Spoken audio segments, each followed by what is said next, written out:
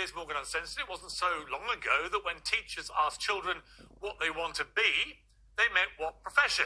Now they're asking them which animal, object, or beast they may identify as and tailoring their lessons accordingly. This isn't satire, it's a genuine story. It's true. It's going on in schools up and down the country. And for those of us who have warned for years about the inevitable consequence of limitless self-identity, it sadly won't come as a surprise. But it is shocking. This story begins with a video that circulated yesterday of a teacher in England scolding two pupils for refusing to accept that one of their classmates identified as a cat. And they're like genuinely on that, and they've gone, yeah, they're crazy. You were questioning their identity. No, I wasn't the question. I was just saying about the gender. I didn't say anything about them. Why do you get this idea from there's only two genders? Gender is not linked to do with not linked to the parts that you were born with. Gender is about how you identify. There is actually three large concepts, because you can be born intersex. You can be born with male and female body parts or hormones. In terms of gender, there are lots of genders. If you have a guy you're a girl, you're a yeah. But you identify with the gender, with the sexual organs that you're born with, or you're with. That's basically what you're saying. Yeah. Which is really despicable. Despicable. So at the age of 13, those students who were wise enough to express honestly held opinion, which is one most people in the world would share, well, for that, their own teacher says they're despicable. And if they hold that view, they should go to a different school. That view being that girls have vaginas and boys have penises. That's so despicable, they would have to leave the school. I think what's despicable in that exchange is what that teacher said. The Daily Telegraph today followed up, were interviewing pupils of schools across the United Kingdom for a major investigation. It read like a farce, like they made it up, but it was actually true. They came up with all sorts of examples from all over the country that looked like we were living on, frankly, a different planet to the one that most of us think we're living on. Which makes sense, because some of the kids they write about are identifying as alien life forms literally on a different planet. They say that children in high schools are being allowed to self-identity as cats, horses, dinosaurs, even a moon. Not the moon, a moon. And they're deadly serious about this. Often this causes disruption in lessons, the Telegraph reported, because in some cases they'll only communicate in animal noises. Pupils at schools where children identify as cats complain to the newspaper that classes are dominated by the children because they insist on meowing. This is not a joke. This is serious. One pupil at a state secondary school in Wales said a fellow pupil feels very discriminated against if you do not refer to them as cat self. Telegraph discovered that a pupil at one high school is insisting on being addressed as a dinosaur, another as a horse. One wears a cape and wants to be acknowledged, like I said, as a moon. The children are allowed to wear items like cat's ears, while other human-identifying children are rebuked for untucked shirts. Well, enough is enough. Put it this way. What would you feel if I said I'm a cat? Seriously. I do actually feel quite feline. I took in two kittens in January, my first pets I've had since I was a teenager. Two little Burmese kittens called Dennis and Bobby, for Arsenal fans, named after Bergkamp and Pires. And I frankly now feel like one of them. I feel like I identify as a cat. I snack a lot. I enjoy regular naps. I have higher than average intelligence. I'm curious and inquisitive. I have a natural-born predatory instinct when it comes to attacking rivals who attack me. And everywhere I go, people want to stroke my chin and call me cute. So yes, I'm a cat. But there's one problem. I'm a human, really. I'm not actually a cat. Scientifically and biologically, I'm a human being. Incontrovertibly, it's a fact. Much as I'd like to enjoy the benefits of being a cat, 20 hours naps, no taxis, meals on demand when I cry, I can't, because I'm not a cat. Now, if all of this is shocking to you, it's probably because you haven't been paying attention. Most of these teachers are probably trying to do the right thing, terrified of being reported for bigotry for failing to indulge the gender whims of children. And the children themselves are grown up in a world where they're literally taught there are hundreds of genders and anybody can identify as anything they want. But they can't. When something like this happens, society changes so radically and so fast and becomes so ridiculous that it causes complete chaos. And we surely should be questioning this. It cannot simply be the case that minority groups are right. End of question. And anyone who raises questions about it is automatically a bigot or a transphobe. I'm not bigoted or transphobic. But I do think this is insanity. And the next time a child identifies as a cat at school in this country, they should be told that as a mark of deep respect for their new identity, they will be taken out of the classroom, put in a cage with other actual cats who will scratch and bite them all day. They'll be given water, Whiskas, tuna chunks for lunch, taken for walks on leads at break time, and must use a litter tray for a toilet, one that won't be changed for several days. Trust me, they'll soon be re-identifying as humans by tea time. Well, joining me now is the veteran LGBT activist and human rights campaigner Peter Tatchell, political journalist Ava Santina, and by the best-selling author and conservative commentator Douglas Murray. Well, Douglas, you're safely over there in the United States, so let me start with you before the fun starts here. This stuff reads like a joke, but it's really not funny when you get into the weeds of it. This is limitless self-identity gone bonkers. Yeah, it's the very stupid results of a very stupid ideology being rolled out by very stupid people. Basically, everything has come unstuck in recent years by the ever-expanding alphabet acronym people, where the fight for gay rights and minority sexual rights turned into this demand, this claim that there was no such thing as biological sex. As Peter Tatchell and others well know, the argument for gay rights was won by saying, we're just like the rest of you. It was also won by saying, you know, we just want to live and let live. Yet the gender ideologues have done something totally different. They've said, you don't have the right to have your own say in this. We are right, and you have to agree with us. They say, we're here, and instead of saying we're here, we're queer, and just get used to it, it's we're here, and as a result, biological reality doesn't exist. Well, clearly, this very, very idiotic ideology is causing havoc. Just today, Piers, there's another tape from a school in Scotland where some poor boy is having to explain to his teacher that there's only two biological sexes and that the gender woo-woo stuff is nonsense. And yet again, it's the student having to educate the teacher because the teacher has been indoctrinated into stupidity due to the gender ideologues.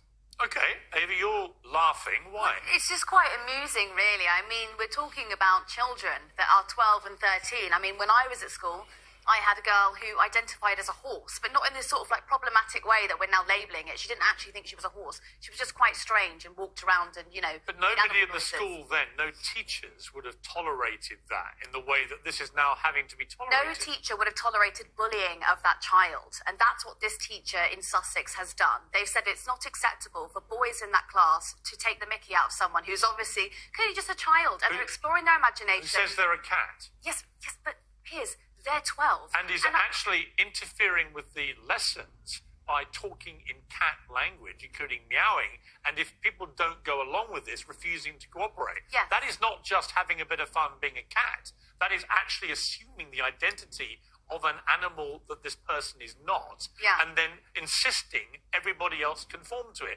That is madness. That's not what's happening. What's happening is there's a child who's slightly more imaginative than their peers, and they are acting out this sort of fallacy, and that's fine. But to make it about trans, this is where it gets dangerous, okay? The Telegraph... Oh, it's very damaging to trans people. I agree. Right, okay.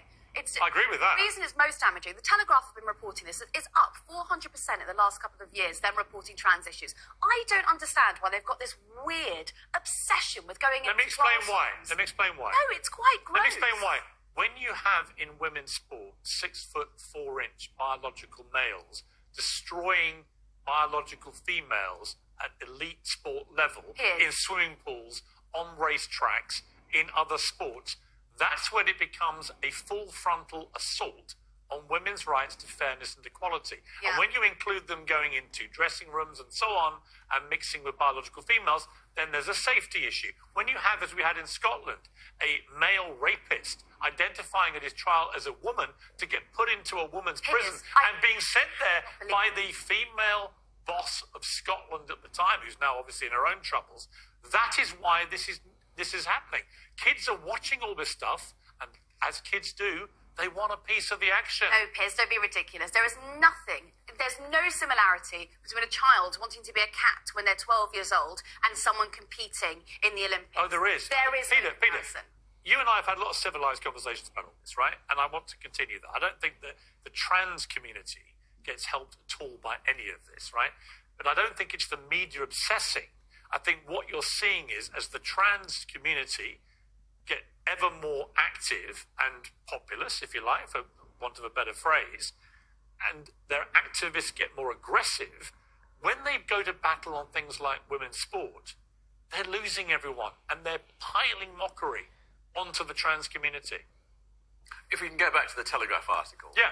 It's quite mischievous. Out of the, I don't know, million or more pupils in our schools, they come up with 5 examples. 5 examples out of a million. Now, that's wrong. I agree it's wrong. But, as Ava says, the kids are just acting out fantasies. When I was a little kid, I wanted to be Robin Hood. But that's fine. That's fine. But the school should not be tolerating But the schools are not. A teacher should not be saying, if you believe that women have vaginas and men have penises, you have to leave the school. That is complete nonsense. No. Right?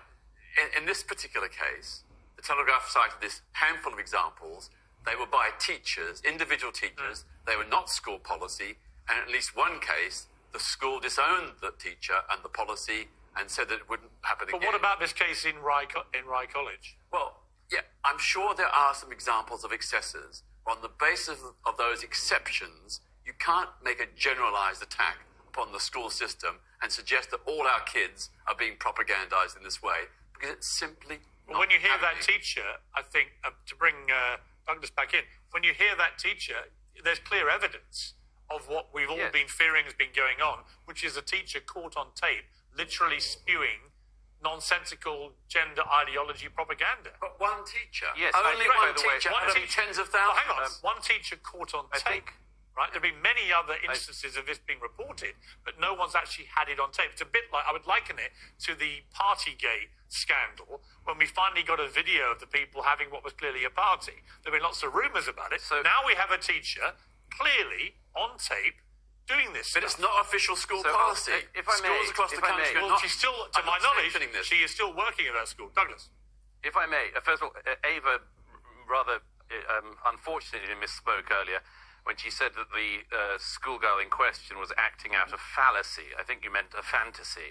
But actually she is acting out of fallacy. Thanks ever a so fallacy. much. But do you know what I find fallacy She was right with fascinating? fallacy. Do you know what's a fascinating fallacy about which Douglas? has been propagated, a fallacy which has been propagated by gender ideologues and is doing profound damage to gay people, among others, in our society, as well as women. Like and you let me ever explain cared. very quick. Let me Ever cared. explain very quickly why. I can't quite hear you. I can hear you muttering something. Let me quickly explain why. A poll that just got published in the United States showed that among the general population, support for gay marriage has been starting to decline in the last year. Why is that? It's because the arguments that actually brought about liberal rights for all minorities in the last few decades have started to get turned on their head and turned against people. What is the source of that? It is the gender ideology movement. What is the tripwire for the general public? It is children. It is people learning that their children are being taught nonsensical things. It is being seen by the wider public, most of whom are heterosexual and don't need to identify as cis or anything else. It is being seen from that vantage point as the LGBTQIA+ movement losing control of itself. And so a backlash is starting. And the backlash is coming because people are lying to children and are using children for medical experiments. There's nothing that's funny about that. ridiculous. There's nothing that should cause levity in that. It should be treated by adults seriously. Okay, No, Ava. So, Douglas, it's really important, actually, all of that point that you've just brought up, it's very on brand for you because, you know, you like to stoke fear. You've actually made a career out of it. I'll take you back to your book, The Strange Death of Europe, and you made a big fright, you frightened the entire public about your thoughts on Europe. We ended up in Brexit. You weren't the sole contributor to that, but you were a big Can we voice. stick on to the I will. And then, now we're talking about LGBTQ, and you're creating... Hang on, you spoke. I'm speaking. No, I'm speaking. I'll You spoke. reply. This is, I'll reply. Hello. I haven't Let finished. Ava speak, please. Now, back on the trans issue, when you're talking about LGBTQ, what you've just done there is basically say that the whole of America, who have historically had a problem with gay marriage, are now turning on it because a couple of children in a classroom in Sussex want to be a cat. If you can't see the ridiculousness in that argument, I can't help you. The bigger issue is there is no such thing as gender ideology. We all have gender identities. You identify as a man, and I fully respect you. Well, no, hang on. I don't identify as a man. I was born a biological male. Yes. That's where this whole thing goes rogue. I'll bring you back in, Douglas, as I say. That's where the whole debate goes rogue. You were born a biological male. You were born a biological female. Douglas, biological male. This is just a fact. Right? No. Once you start saying there are hundreds of genders and you can identify as anything you want, you're going to end up with kids at school going, I'm a horse. And you've got to treat me like a horse. Piers, you're confusing two things. No, I'm not. Sex and gender. I'm not. I accept. They are being conflated. Biological sex is one thing which I totally accept, and so do 99% of the people in the LGBT plus community. Gender is something different. Gender identity is how you see yourself. And do you believe it's limitless? No, I don't believe it's limitless. What's the limit? Well, there was basically male and female and intersex, but there are people who have different gender identities. No, but how many genders are there? Well, there is no fixed number. So what's the limit? I don't see a particular limit. There's no limit. So when you said there was no, you said there is a limit. Now you admit there's no limit. Sorry. Well, there is male and female. Is there a limit or not? There's the number of genders. Identity. No, that's sex. But on gender, is there a limit to number of genders? Well, there are some people who are asexual. That's an identity. No, there are. Some The BBC has put in education videos. There are 100+ genders. Well, I don't agree with that. So what is the limit? What's the number? Well, I'm not going to specify a particular number, but it's very small. But where do you draw the line? Well, I draw the line based on science and evidence. And we know that there is a thing called intersex, where people are born with a mixture of both. That is literally what it says on. That's what it says on the tin. That is intersex. Yeah. People are born with chromosomes from both, right? That is a medical condition. Yeah. That's inarguable. Right? We're talking about gender. But trans identity is also a biological fact. I know, but once rooted in brain structures and processes. I understand it. But as the new science shows. But once you get into 100 genders, people can we're not debating 100 genders. Well, actually, the BBC has taught kids, as is back to Douglas's point about affecting the brains of impressionable young kids. Well, I don't agree with that. I don't agree with the BBC if they're saying 100+ genders. Okay, Douglas. Very quickly, I don't know, Ava, anything about your career. I don't know if you have one. But you did try to imply that you knew something about mine, and you just showed you know nothing about it, because actually my 2017 bestseller, The Strange Death of Europe, was not about the EU. So you should learn at some point to read more than the title of the book before commenting upon it. It was about migration. Let me very quickly... And how rude are you? How rude are you? Very quickly, you built a career out of fear-mongering, and you're now importing those evangelical American ideas onto UK television. You haven't even built a career, have you? What are you talking about? I'm on the same panel as you, hon, and we're getting the same... Do you know what? I'm going to wrap it up by saying you've both got wonderful careers, or you wouldn't be on Piers Morgan Uncensored. Before I let you go, Peter, though, I want a quick reaction. Elton John today reacted to the Philip Schofield scandal and said that he believed it was totally homophobic, that if it had been a man having a relationship at work with a 20-year-old woman, there would be no scandal. What's your